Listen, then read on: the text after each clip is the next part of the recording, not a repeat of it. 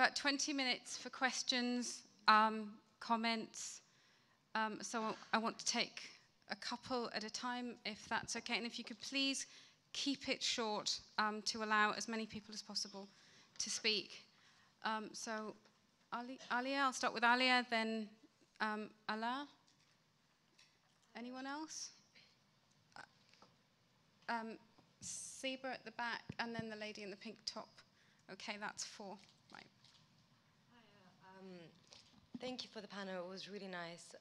With the whole thing with ISIS, a lot of them are from my generation, and it's been really upsetting to see them go over there because I feel like I'm just looking at my own friends and my own siblings.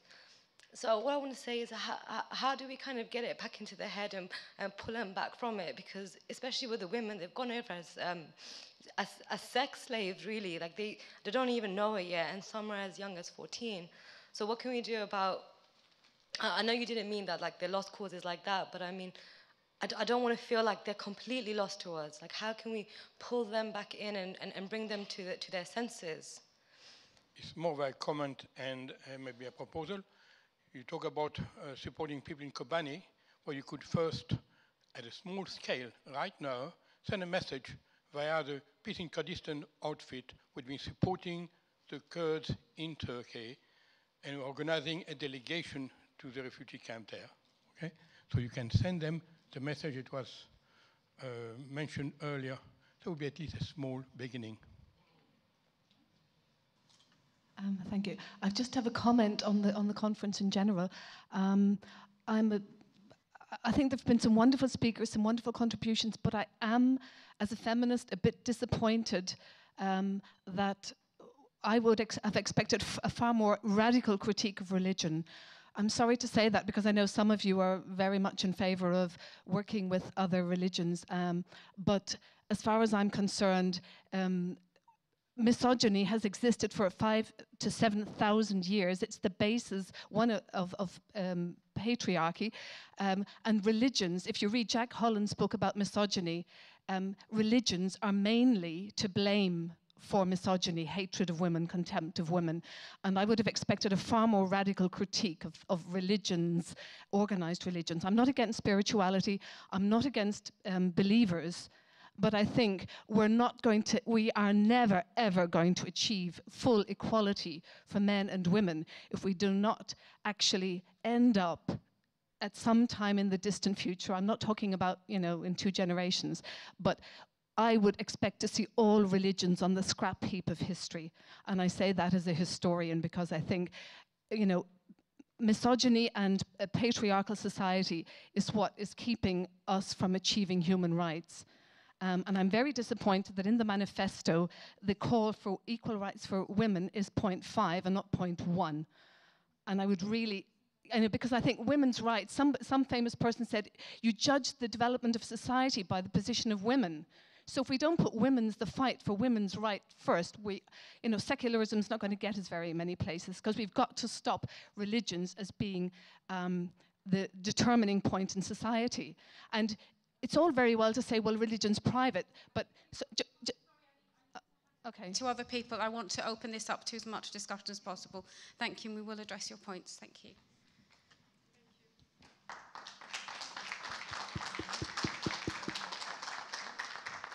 Yeah, it's a very relevant point, and I'm sure that there is a lot more work to do with that, but I would like to hear the panel members' opinions about something that is really, really frightening and bothering. Earlier today, I was saying that I was consulting the NATO as a political advisor in Afghanistan, and I stopped being that when the peace mission turned into a war mission. And since a couple of months, and also here on the panel, I have the impression that the only idea that we have is the Kurds have to go into the armed fight against ISIS, and we only think and talk about the modalities as if we were accepting that killing is a solution to something, to anything. And I personally think that that is, we have run into a trap if we think like that. We have the United Nations, they do have peace missions, and I think that against ISIS, the only military answer, if at all there should be a military answer against ISIS or anything like ISIS, it should be the United Nations that gives a military answer to them, and not Kurds or whoever else. Thank you. Thank you. Thank you.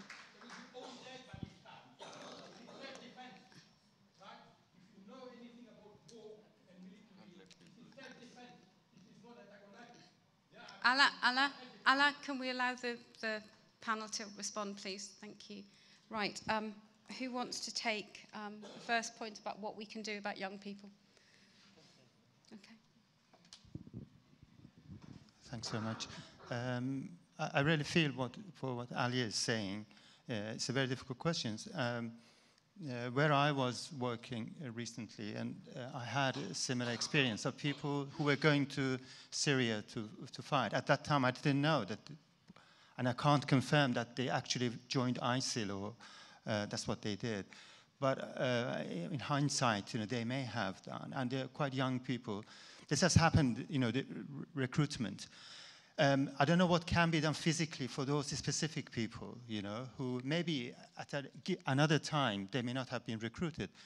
But I can understand what can be done on a sort of a long-term thing, and what should not have been done.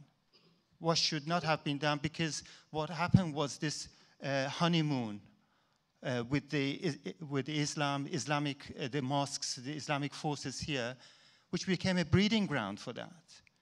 From the beginning, we heard from yesterday and today how education has been taken over. So, I mean, the first thing to do is just get rid of all those recipes of from Tony Blair, and which has continued, the faith schools. Close down all these faith schools, for God's sake.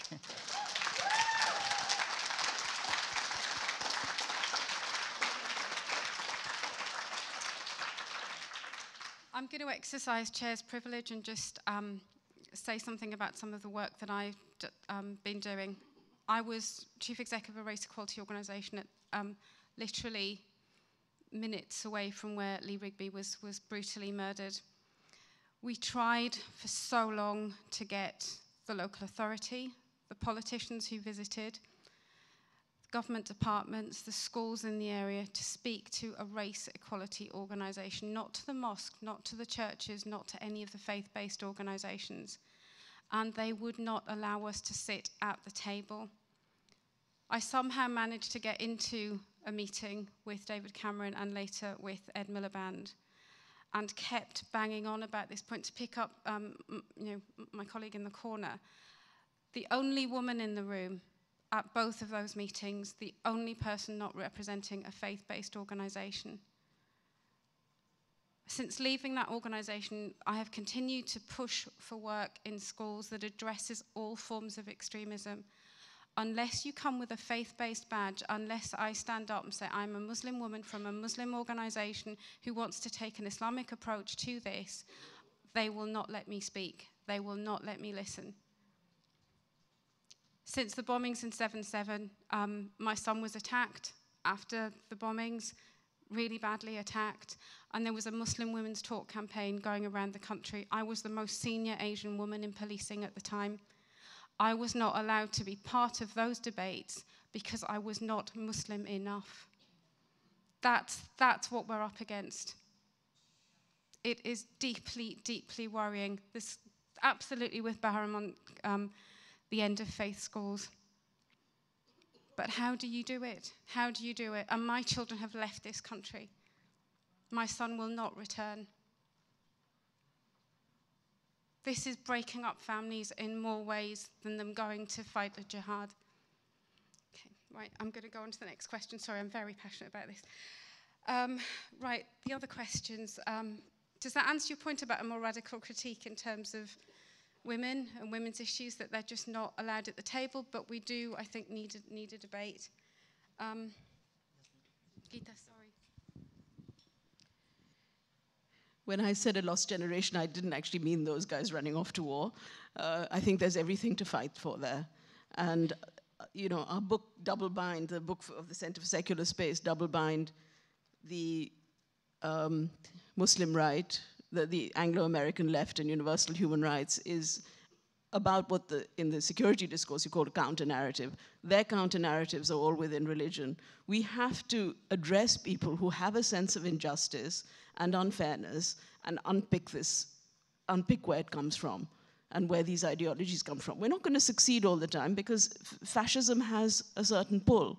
But that debate isn't even happening because the secular organizations that Yasmin was talking about, many of people who've been involved with that kind of left secular framework, I mean, Rumi, Kenan Malik, you know, Pragna Patel, you know, me, we've all been involved with anti-racist organizing, NIRA, you know, as well as work on secularism and fundamentalism. And there is that voice, and we've got to create it because for sure the state ain't going to give us the platforms, as Yasmin said.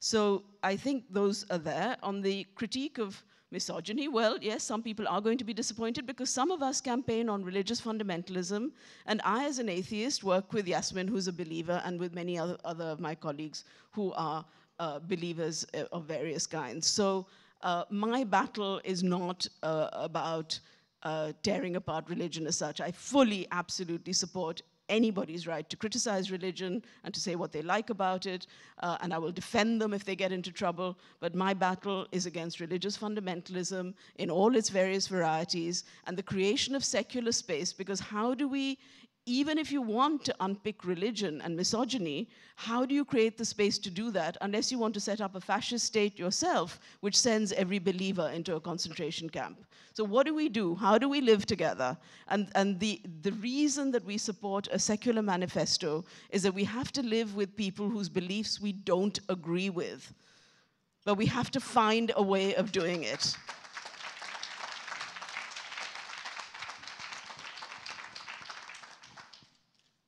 Having been part of a movement for many years, after 1984, we set up a movement against communalism, and it was focused on trying to deal with communal hatred and communal violence. We arrived very early on at the conclusion that this is not a struggle against religion.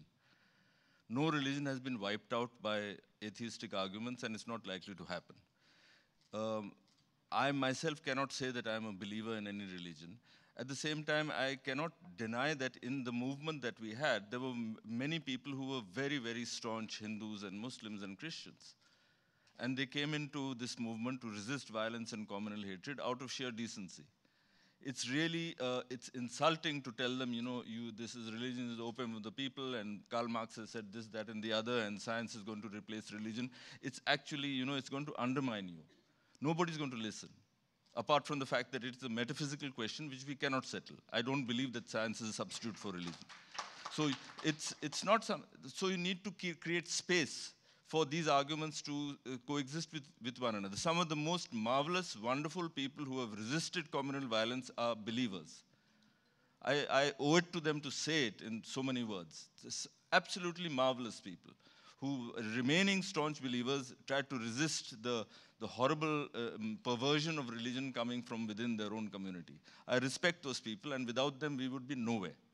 That's one point. The second point is I totally agree that the struggle against patriarchy and misogyny is actually very, very important, and it's in fact right at the top of the battle, because the fascism and the kinds of movements that the kind of movement of extremism that we see, the first focus that they have is always towards their own women. They always tell them how to dress, how to behave, what to think, what to do, what their place in society. So of course the struggle for complete and unconditional equality of women has to be at the top of any struggle for secularism. I totally agree with that. However, at the same time, you cannot tie that up with a battle against religion. You have to be able, for instance, in India, we have a secular constitution. There is nothing in the constitution which says that women have a second place or they should jolly well remain at home. In fact, civil society, the social consciousness runs behind the legal consciousness. It is behind the constitution. All you have to do in India is to say, please implement this damn constitution. We can show, actually, in India, we don't, I keep telling them to the Maoists. Incidentally, I was myself a Maoist. For 2 whole years, I was in the Maoist underground. Today, I tell them repeatedly, you don't need a violent revolution to overthrow the constitution. That's being done already by the fascists. You need a non-violent revolution to defend the constitution.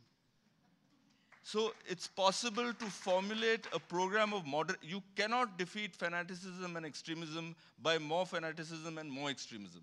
You can only defeat fanaticism and extremism by a politics of moderation and love.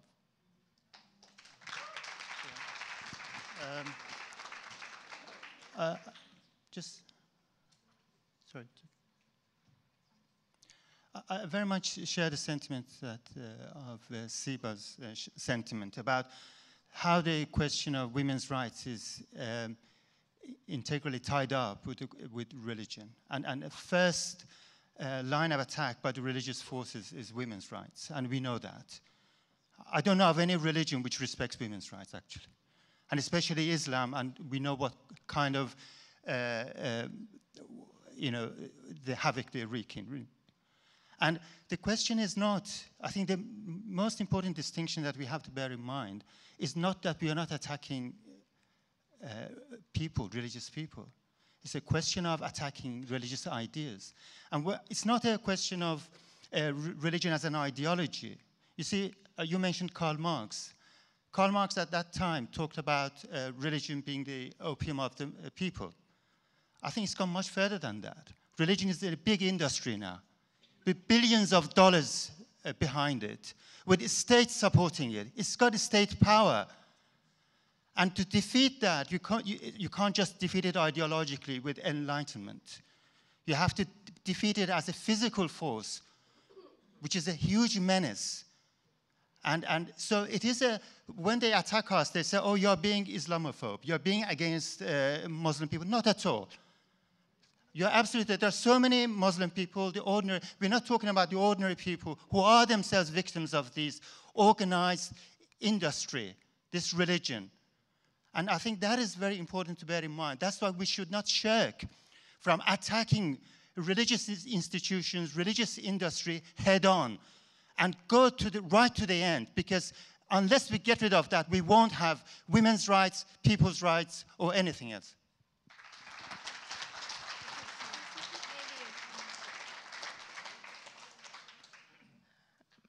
Just a very brief comment. I mean, I think a lot of people in the audience where we were sitting commented saying, you know, we can't believe there is Sinhala Buddhist nationalism, which is so violent, because Buddhism is supposed to be peaceful, non-violent, etc.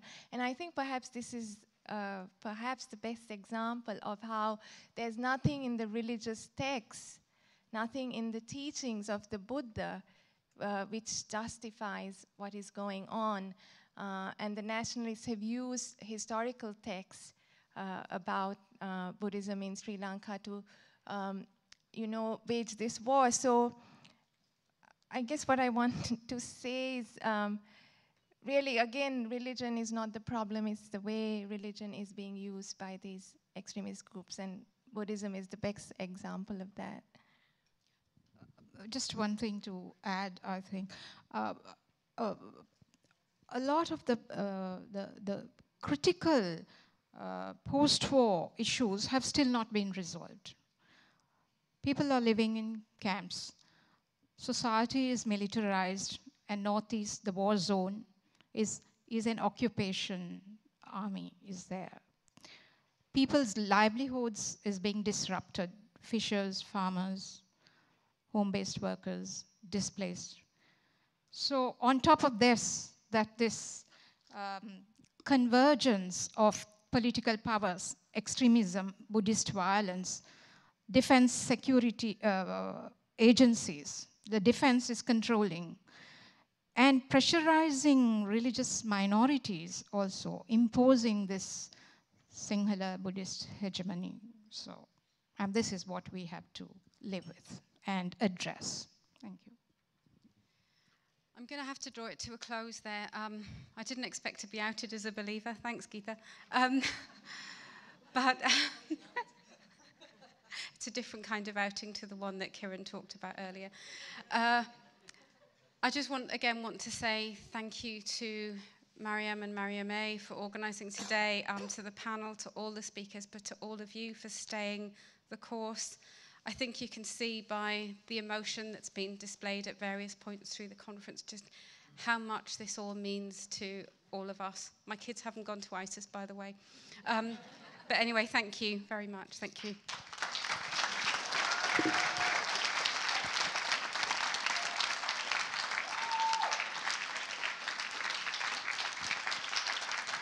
Thank you very much, Yasmin Rahman, for chairing this session.